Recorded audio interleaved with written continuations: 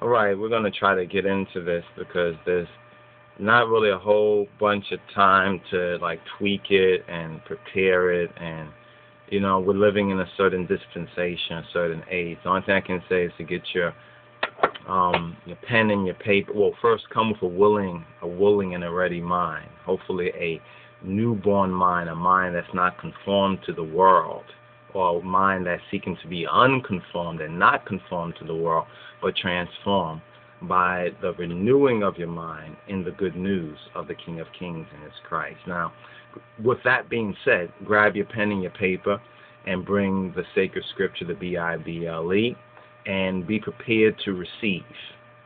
Be prepared to receive the truth. Not just from what I'm saying, but go verify it.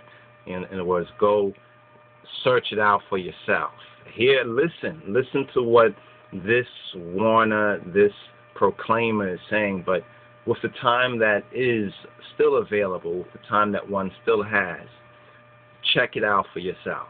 Listen, take good notes, and go and check it out for yourself. Now, since, I guess you'll say 9/11, this is all in this particular season with the 9/11, or for us as Ethiopian Hebrews, the 9/12. 9/11, September 11th, usually is the Ethiopian solar New Year. There's 13 months of sunshine, so forth and so on. We can explain that. But the Ethiopic or the Ethiopian calendar, being a Christian calendar, in the sense of a true Christian calendar, is solar oriented. And now we touched on the solar and the lunar and the solar, and how the heavens is God's clockwork. In other words, like we have a watch. Some people have a watch on their wrist, and others may have a clock on the wall. The sky or the heavens is the Almighty's clockwork. Unfortunately, in this shitty and city life that most of us have been by hook or by crook forced to live in, we don't even understand how the heavens work. And every time if we look up at the heavens and we want to find out, there are some religious so-called zealots that are telling us that we are worshiping. We're not to worship astrology or zoology or whatever else like that.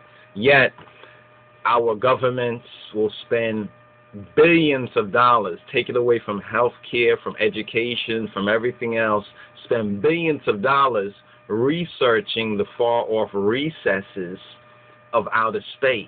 These are just a couple of the things that make you wonder, what's up with that? But they keep everyone in the rat race. They try to keep us all in this rat race.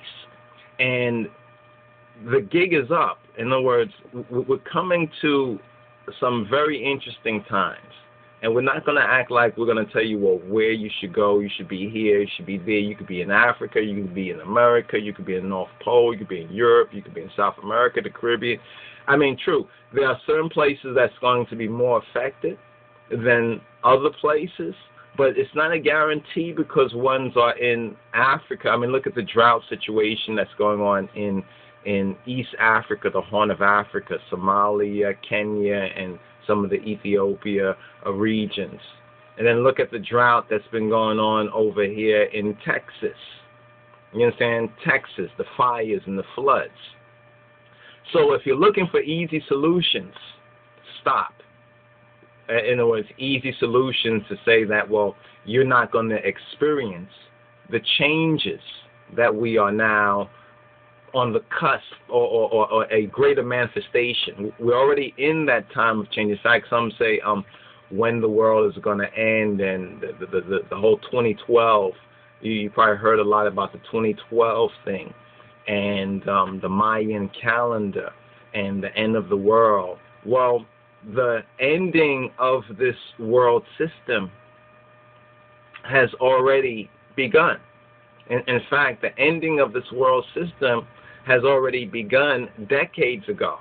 You understand that so-called day of the Lord, humanity has already missed that. But in the mercy of the Almighty, in the mercy of the Almighty, We are what we are, and here we are, and we still have an opportunity to preach and to proclaim the good news, the gospel, the half of the story that hasn't been told until now. But what we want to address here, with the week or so that we have, with the actually it's be less than 7 days. It's the 22nd now, and some were saying that there's some signs or alignments for the 22nd for this day. We haven't seen or felt the real manifestation or effects of it, but we don't doubt that as well. What we're pointing to right now is the Hebraic Feast of Trumpets, or the YOM TERUAH, the festival of trumpets, which according to the lunar calculation of time will occur this year in the Hebraic order and in the quote Jewish sense. It will occur this year on September 28th. September 28th.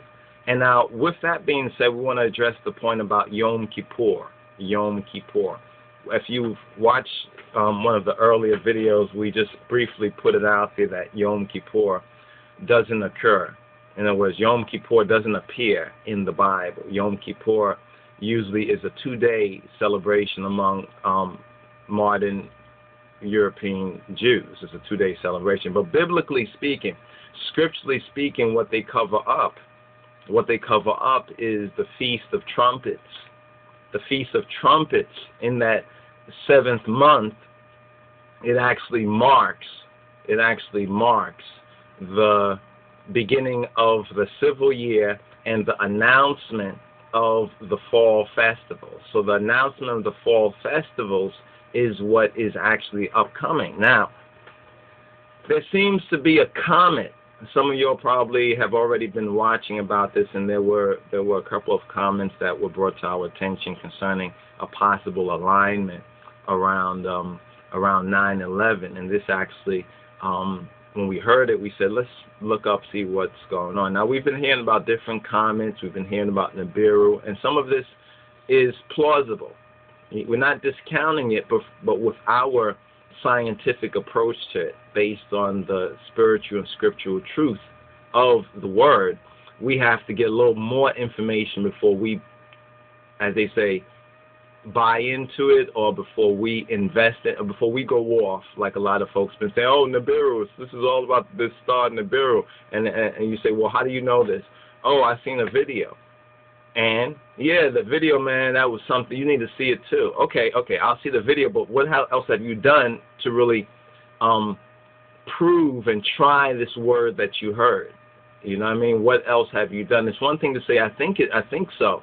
You understand? But you have to keep a little bit of reason.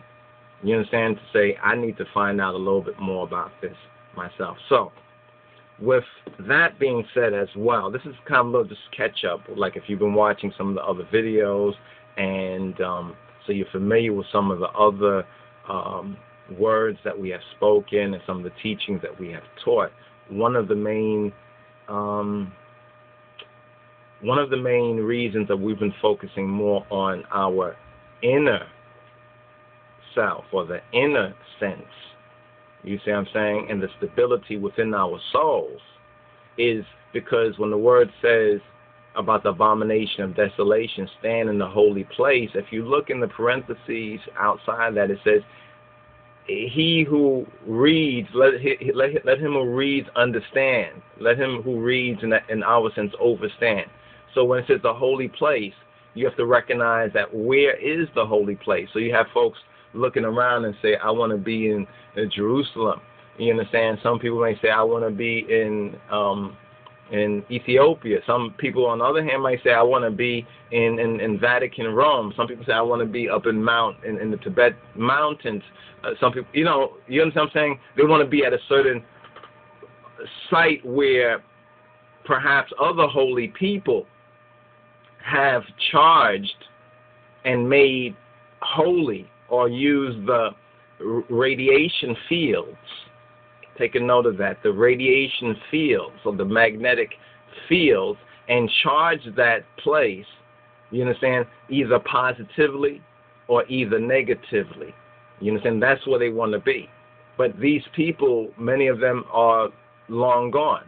So yes, these sites are still there, but many of these sites, because of the war of the fall beings, these sites have been negatively charged. They are now presently negatively charged. So once it's to stand in the holy place, it is not speaking outer, since the word is the scriptures is a spiritual book.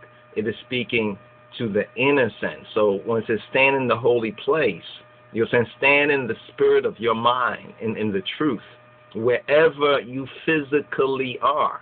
You'll stand, recognize the superiority, you'll stand, of the spirit above the flesh. You see, and this is probably one of the most difficult things for any hopeless materialist to do in a couple of days or a couple of weeks or so forth and so on. It's not to say it's impossible, but if they are trying to do that, like I'm trying to make myself, you know, like people trying to be little creators of themselves in a sense, it's not going to happen. This is why we focus more on our spiritual, the inner life, the principles of the Teruah, the true HA-SHANAH, the true or the correct faith. You know what I'm saying? According to the teachings of His Majesty, the testimonies of our black Lord and Savior, Jesus Christ, Yeshua HaMashiach, and according to the testimonies of others who have followed, you understand, in that truth and have borne fruit. You understand, fruit that you and I can see and can recognize that matches the standards. You understand, the standards of the Savior, and that's the BIBLE. So here, this is one of the last lectures that we did here. This is the bar mitzvah. You understand, the rite of passage. We're going to have to probably clear this up. This video might go before this video gets posted. We're not too sure about which order it's going to come forward in, but this is to signify this is the last thing that we touched on. The thing that we want to touch on right now is to announce the feast or the festival of trumpets for September 28th. It's AKA, also known as, by some Jews, or those who call themselves Jews, it's known as ROSH HA-SHANAH. However, we have to remind you that ROSH HA-SHANAH, and they know this as well, of course, because they study these things, so they're without excuse if they know these things and don't do these things. But ROSH HA-SHANAH does not appear in the Bible, and they'll tell you that ROSH HA-SHANAH is a 2-day thing. It's a 2-day thing is what they'll tell you. It's a 2-day thing. Partly the reason for this 2-day thing is that they cover up one of the most important feasts or festivals in the Hebraic calendar. In other words, in God's calendar and in Christ's calendar. And this most important is the Feast of Trumpets. And it appears that the Feast of Trumpets coincides with this comet. Some call it a comet. Others say that it can't be a comet, but it must be a planet. And this is all related to something called the Elenin or Elenin. Either it's called Elenin on one hand or Elenin, the common Elenin, and it's connected with some say the Yom Ha-Adon or the Yom Ha-Hadin, the day of the Lord, or Yom Hadin, the day of judgment, which coincides with the Feast of Trumpets / Christians connect this with rapture. They say that based on many of their interpretations, this is rapture. Now, we don't deny that there is rapture.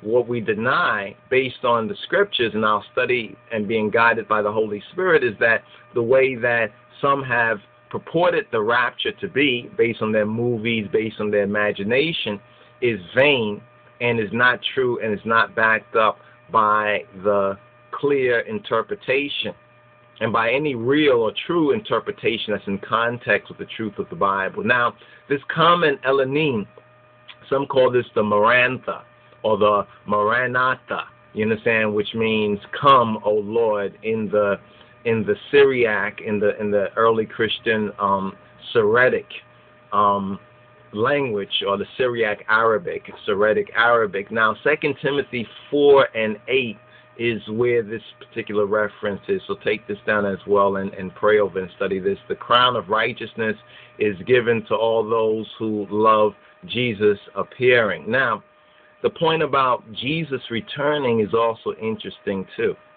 because the Bible, you see, the Bible seems to clearly state that I am with you always, even to the end of the world, which correctly interpreted means even to the end of the age. And then you hear many Christians saying that they can't wait till Jesus returns. They're looking for him. Is that him? They're looking for a sign.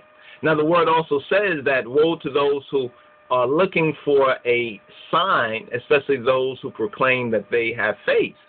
You know, so if either you have faith, either you admit in what is true already, or you need a sign. Now, this doesn't mean that there won't be signs, but there are some who look. He says those who seek. He said, woe to those who seek a sign. He says no sign will be given to them besides, what was it, the sign of Jonah on one hand. He said Jonah, and then he said the Queen of Sheba on the other hand. Well, with the Queen of Sheba sign, that is clearly the Ethiopia sign. That is clearly, that we can even say the East Africa sign by extension. That's clearly the Rastafari sign. And that's clearly the sign of I and I in this time. Now, the Jonah sign is interesting too, because Jonah preached to a place called Nineveh. If you do a little bit of research, Nineveh is either Kurdistan or somewhere like that, where the Kurds were. It's related to Iraq. So that's that part of the world is also in the news. So we see the Babylon, ancient Babylon, Iraq, Iran, that region is in the news, and we see the Horn of Africa as well is in the news. So we can see those signs are there. Now, 1 Thessalonians 5:4 says, ye brethren are not in darkness, that the day should overtake you as a thief. Now, many interpret this to be the day of the Lord, that the day of the Lord should overtake you as a thief. Now, concerning this particular September 28th, 2011, according to the lunar interpretation and the lunar calculation, that would be the Feast of Trumpets. Some add on to this, this could be the rapture of the church. Some say watch out for Yeshua. They're telling people that a sign of Jesus or a sign of Yeshua is going to be seen. Now, remember, Christ himself says, I am with you always. I am with you always, even to the end. Now, some Christians will say, yes, but that's just spiritually. We're looking to see him. You see, these are flesh and blood, in a sense, Christians. So we don't wrestle with flesh and blood, but the spiritual idea that we wrestle with is denying the fact that if he is there with us in spirit, he is there with us in truth.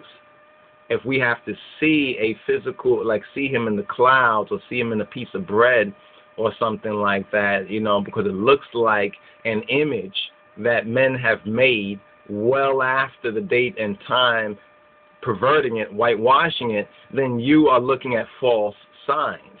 This is why we encourage ones to elevate to the spiritual. You understand? To elevate to the spiritual.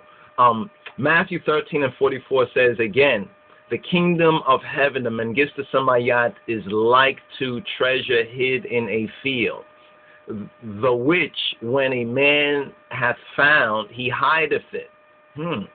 And for joy thereof goeth and selleth all that he hath, and buyeth the field. This is an interesting parabolic here. where the Moshiach, our black Lord and Savior Jesus Christ, is saying that the kingdom of heaven, the Mengista Samayat, is likened to a treasure, that is hid in a field. And the field, of course, is likened to the world. But anyway, the which when a man hath found this treasure, what does he do? According to the Moshiach, he hideth it. And for joy, and he has joy now, he goeth and selleth all he hath and buyeth the field. When I read this here, it reminds me of the Ethiopian eunuch. Doesn't it remind you of the Ethiopian eunuch? I guess the joy part, where it's the Ethiopian eunuch, when he turned around, Philip was taken from his sight, and he just went on in joy. You understand? And Ethiopia becomes part of that so-called hidden empire or hidden kingdom of Christ, or that Zion, that African Zion, especially from a Western white European perspective. You understand? Ethiopia was for most intents and purposes basically hidden for almost 3,000 years until its real emergence into the world scene quite recently, but majorly with His Imperial Majesty Haile Selassie I, the conquering lion of the tribe of Judah, the elect of God, the King of Kings of Ethiopia. And still many Christians, unfortunately, those who call themselves Christians, would deny Ethiopia out of hand. And that must be just a part of the dis-ease, the curse, the demon possession of racism. It's through that demon possession of racism that they would dismiss Ethiopia and the Ethiopian testimony out of hand, because they want to, it's a self-righteousness for their kind. Some would say, well, aren't you doing the same thing, talking about black Lord and Savior black? No, we're just acknowledging the fact. They have not been able to dismiss the fact. They say, well, no, he's not black, or he's not this, and they bring these facts, and we prove to them that the facts are false, that what they're trying to tell us, you understand, is a lie, and what we are trying to tell them, the evidence that we bring is still true. And they're not able to dismiss this, so they say, well, it doesn't matter what race he is. Be that as it may.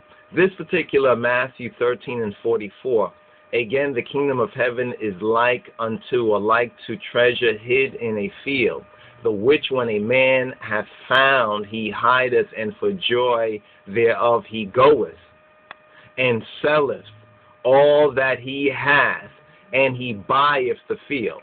In other words, he sells everything he has to gain possession of this field, because he knows that within it is his treasure. Brothers and sisters, take this particular verse down. There's much in this particular verse. And for example, come to think about it, when we talk about the Aliyah, Rastafari Aliyah, coming out of Babylon, or repatriation, that gets confused in some people's minds with reparation. Some are saying, well, I ain't going nowhere until y'all give us 40 acres and a mule, and y'all give us some payment for our ancestors' enslavement. If you follow that course, you are going to be woefully ashamed. You know what I'm saying, when it comes down to it. This is not to say dismiss the fact that they lied and they owed our ancestors, and perhaps by extension they also owe us. But if you're going to get stuck on that, then you're going to get stuck on that. And you're not going to be able to go. You're not going to be able to sell all that you have. And you're not going to be able to buy that field. It is very cut and dry. So it says that when one really spiritually, remember, the kingdom of heaven is a spiritual reality. When we recognize that this good news of the King of Kings and his Christ is a spiritual reality, by and by we come to recognize the treasure that's hidden in that field. And that when we find that, we recognize that we also have to hide that within ourselves. Because the world will seek to take it from you. The world will say, oh, look, people are starving. I don't want to go to Africa. You know what I mean? All that kind of stuff. And you'll find that Everybody wants to go to Africa except those who have the divine and the God-given right to it. You know what I mean? And that's the lost sheep. But be that as it may, let's move forward, because we just want to target and touch on a couple of main things in this presentation here. Now, in 4 months or less, we can really find out. You understand? Probably actually less than that. At this present time, we can find out if the comet that's named Elenin or Elenin is a comet, or is it a planet, or is it a type of star?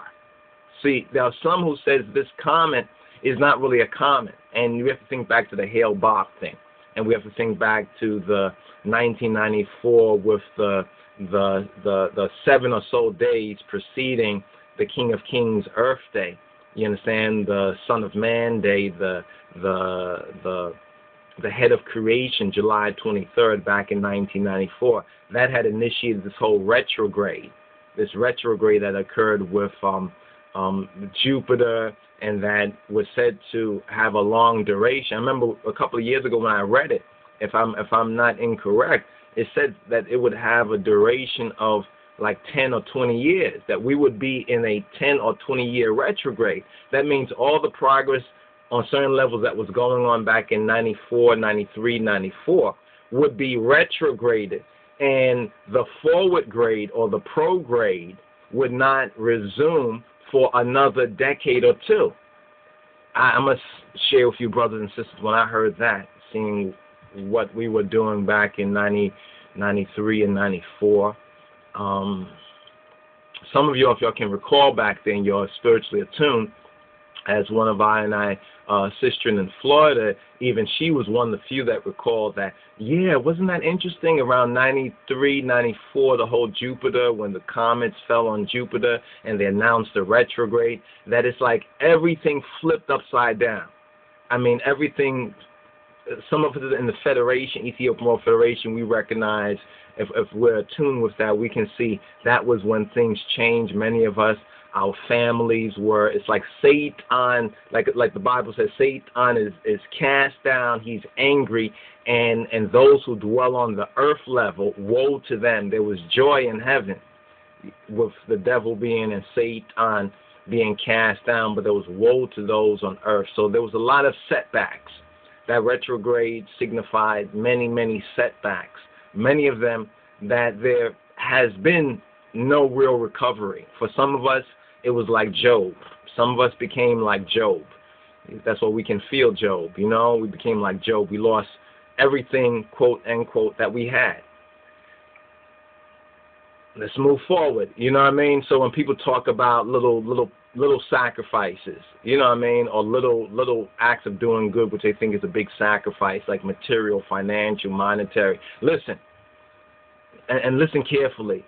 Don't you see what's happening economically with money? So don't you understand? Haven't you gotten, haven't you heard the trumpet blow? Well, if you haven't heard the trumpet blow, you're going to hear the trumpet blow. So stay tuned, and shalom, ras teferi.